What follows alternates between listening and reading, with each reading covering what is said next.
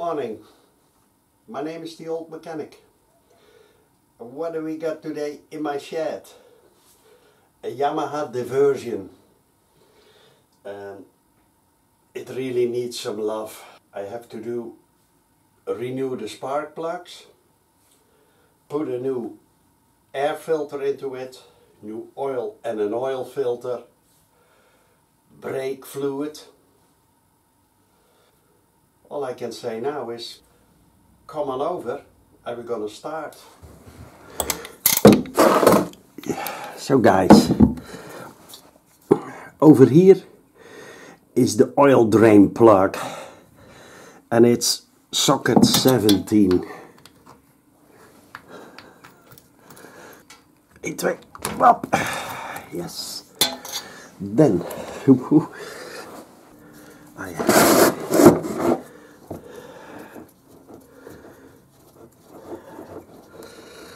sure I'm gonna get oil on my fingers.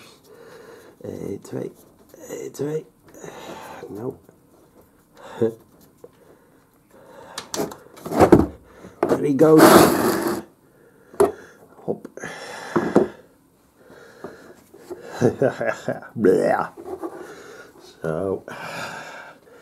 So I unscrewed the filter cap so the oil can run out more easy, I think. So to get the oil filter off, that's also very easy. I have this tool. It's a Chinese brand, the FN005. Get it on the oil filter. This is 19 mil, and we're gonna unscrew the oil filter. Okay. It's so easy on this bike. There he goes. Up. Okay. And now we let it leak for a while.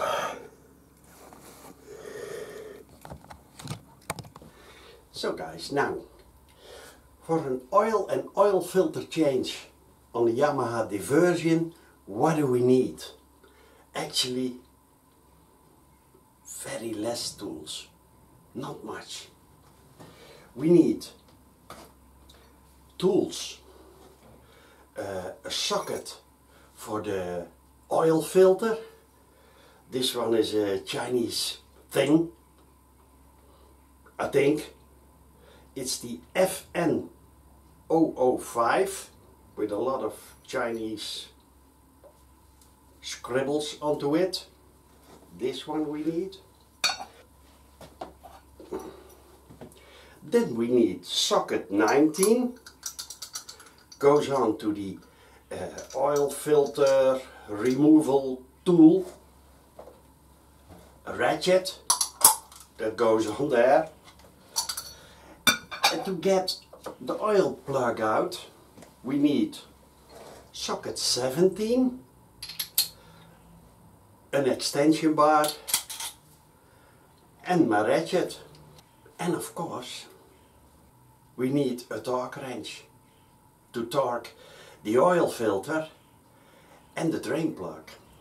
So, and we need an oil filter. As you know by now, hopefully you're subscribed to my channel. I really would appreciate it. I always use high flow filter. And why? That's actually simple. I never ever had a problem with high flow filter. It always fits good, it does the job, and it costs less than the original Yamaha filter. And this one is equal or exceed the OEM specifications. And it also has a German TÜV certification. Okay. We need a new copper washer. And that is a copper washer of 14 mil. Oké. Even kijken. The oil filter, a copper washer, and of course we need oil. I have my favorite brand over here. Castrol Power RS 10W40. It's half synthetic, which I love. Why? Well, same as high flow filter. I use this oil for years and years in my own bikes.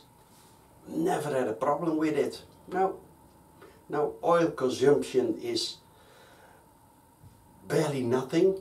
Even on my Beamer, the Boxer, they say it uses a bit of oil, but ours barely. So that's why I use Castrol. It's not the cheapest. I think it's also not the most expensive. It's just, for me, for the price, the best oil. Now, we're going back to the diversion. Guys, what I always do when draining the oil from a bike is lean it over. To this side, to that side, because an engine always has oil pockets, as they call it. And those are places where oil is still in. And by leaning it over, you drain that bit of oil too. And that's what I always want. Get as much oil, old oil out of an engine. So luckily I have a winch, so nothing can happen. Carefully, don't drop the bike.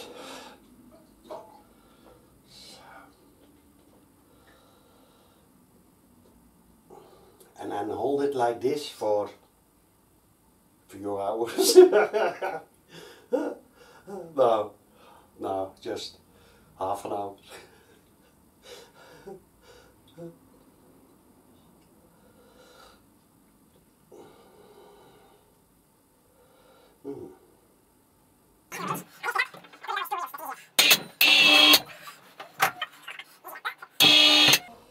So,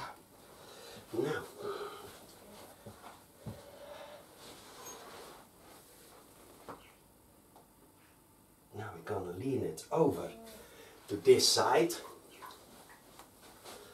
Wait a minute.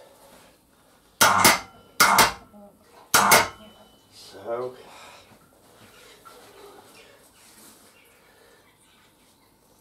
yet.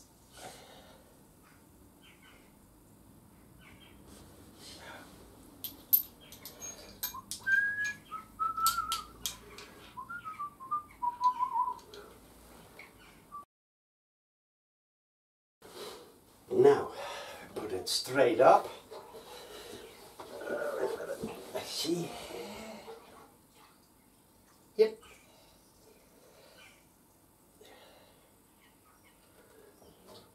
There he goes again.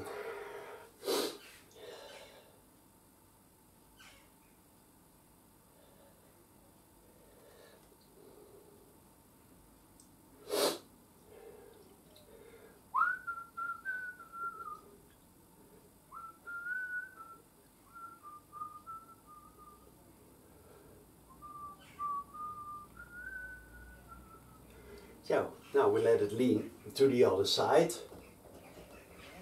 Up, up, up, up, up, up, up, up, up.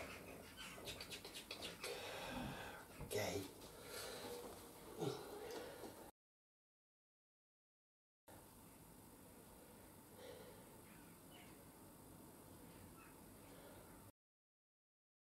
Meanwhile, I could lubricate the side stand. It's fast, that's easy. Now, get some oil. This is just engine oil. Wiggle it, make sure it goes in the joint, what it's called, Up, up, up, up.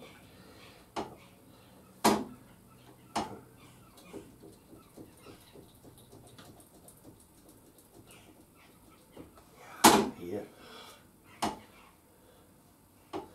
Yeah, much better. Whoa, knol. Yeah, there was never a rubber. Okay. Give it a bit of a clean.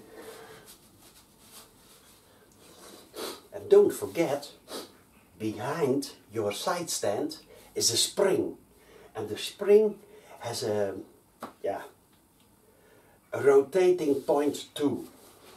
Don't forget to lubricate that too. And that's also easy, denk ik. Yep.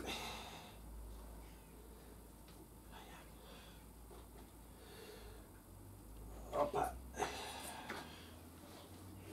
Yes. And the switch. Give it a grip too. Just for fun.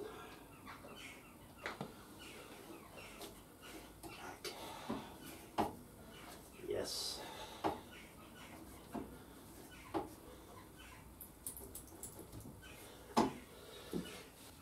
Clean my tip.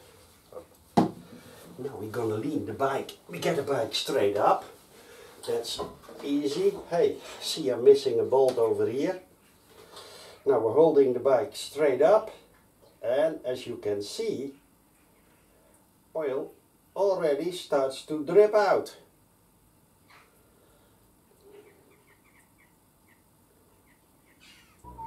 As you might can see on the other side, the flasher light, blinker light is broken off. Already got a new one.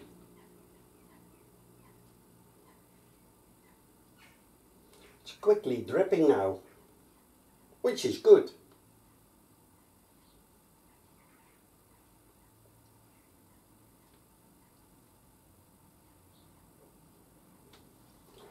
Dee, dee, dee, dee.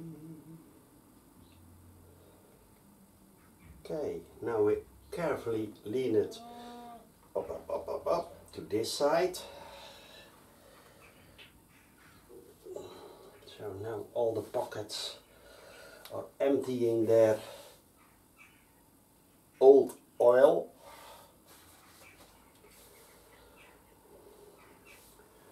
And in the meanwhile, we can give this a lubrication. The gear shifter, the foot stands, pegs, how you call them.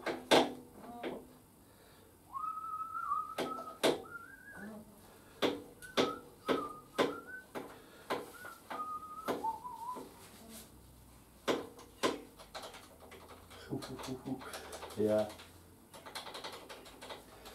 It has some mileage. But nothing wrong with the bike. No. This one too.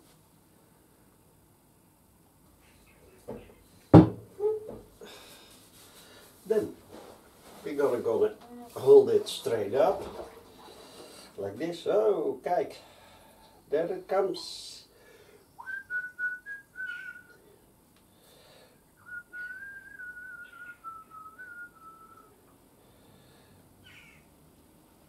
It's not much, but all in all, I think I get a cup, even more extra out of it. Meanwhile, it's always a good plan to start checking things, because this is a total different angle looking at your bike, as normally when you stand you only look down, and now you can look underneath stuff, see if everything is still okay, which is, yeah, it's think it's from 1998. Oh, 20 plus years. Nice, nice red color. I like it. I like it, I like it.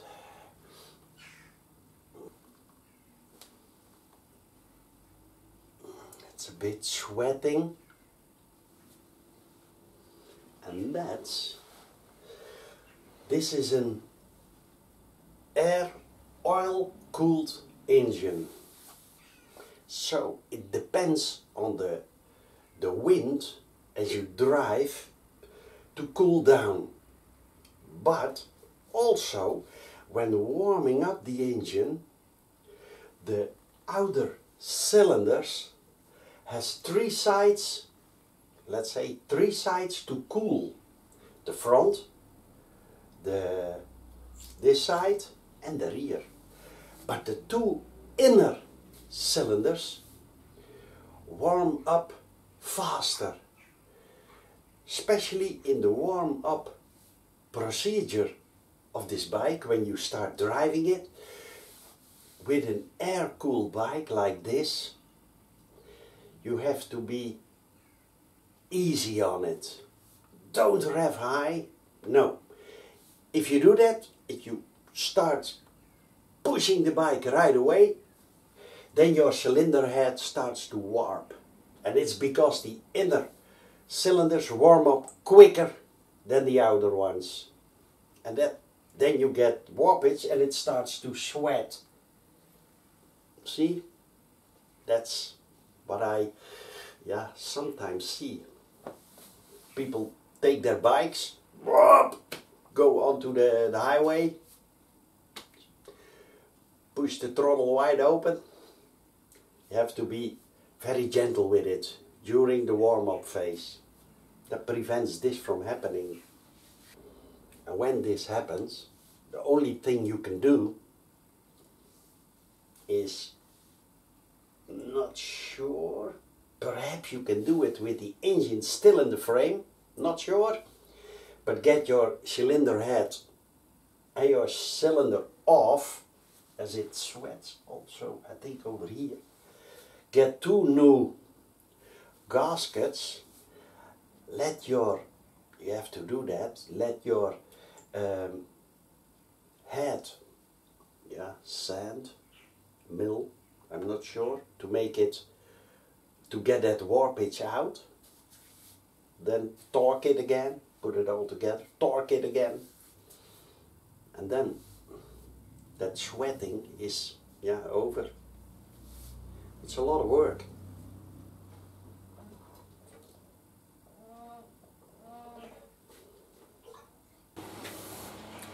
We're gonna fill that up with oil. First we're gonna mount the oil filter. Easy. My first thing what I'm gonna do is clean. Make sure it's spotless. Put it over there so you can see it a bit, I guess.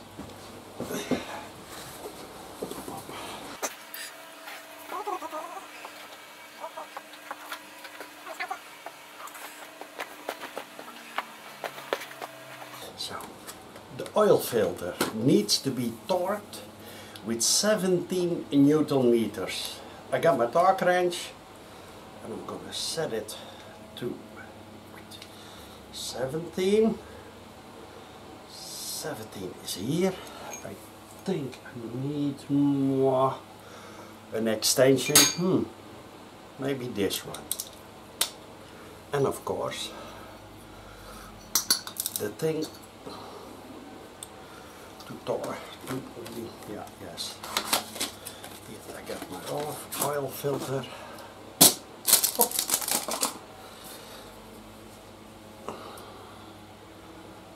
It's already greased up, but good practice.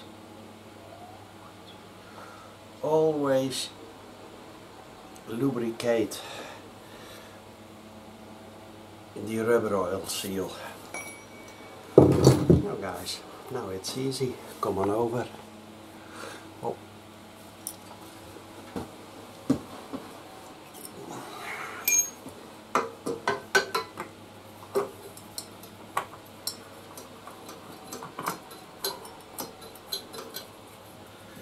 Okay, and then take my torque wrench.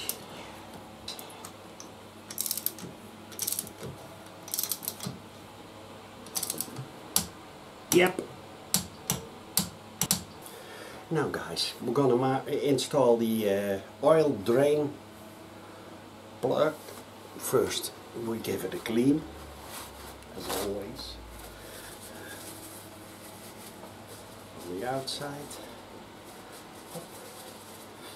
And over. Ow! Ow! Sharp. So be careful. Okay.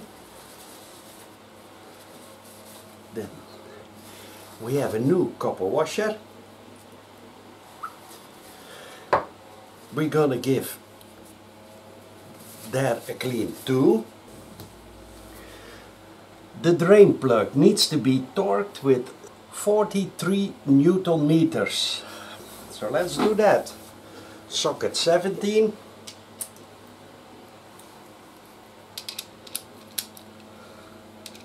Hopefully, even kijken.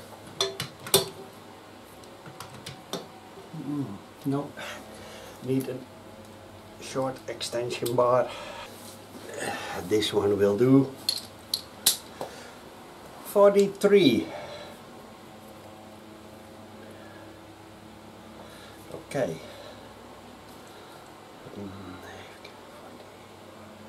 And that's over there. Okay. Oh, there we go.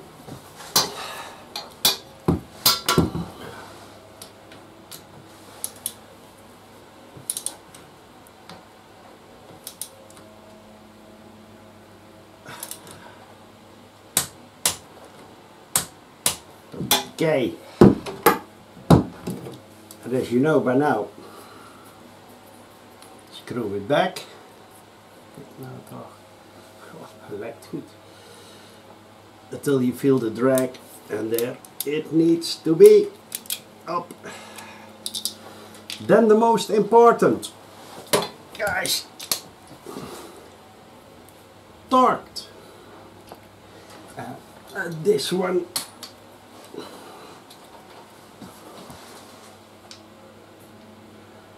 Torqued. Yes.